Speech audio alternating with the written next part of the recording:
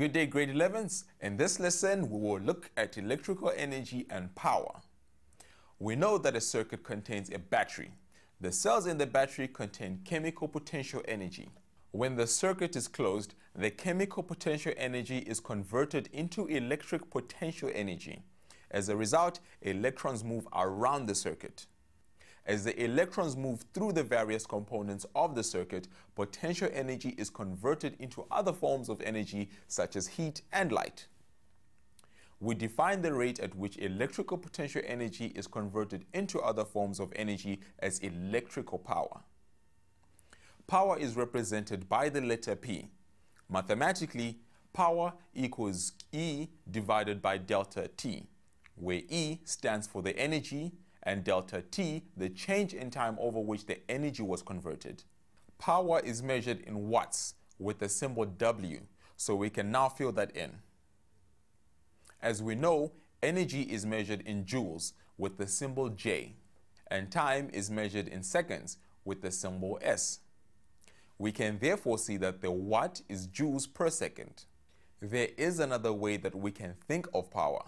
In an electric circuit, the potential difference across a circuit component is the energy transferred per unit charge. Energy transferred is also the work done as the charge moves through the component. Work is given the symbol W. We can write this in symbols. V equals W divided by Q, where V equals the volts, W equals the energy transferred, and Q is the amount of charge. We also know that current through circuit element is the rate of flow of charge. We can express this mathematically as I equals Q divided by T, where I stands for current, Q for charge, and T for time. If we now combine these two equations, we can get a new equation for work. Since W equals V times Q and Q equals I times T, we see that W equals V times I times T. Now, this means that we can use this to express power differently. We know that power is the rate of transfer of energy. We express that as power equals work divided by delta T. Remember that work done and energy transferred are the same thing. This means we can rewrite the equation.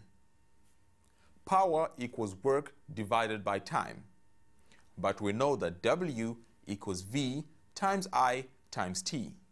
So, substituting in, we get P equals V times I times T, all divided by T.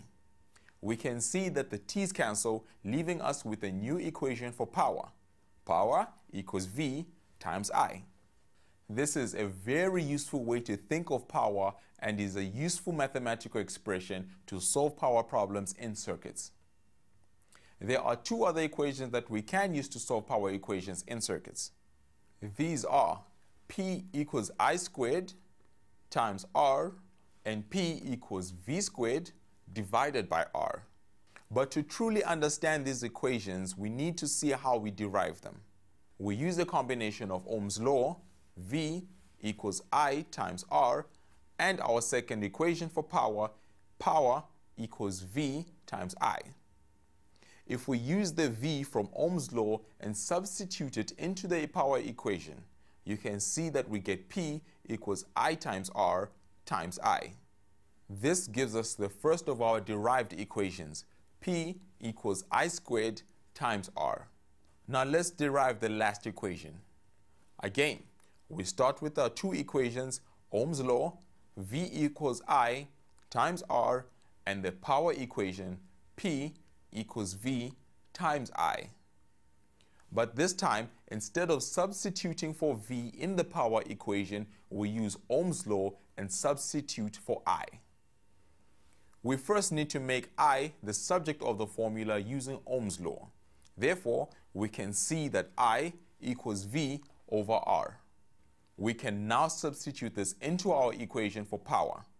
Therefore, power now equals V times V over R.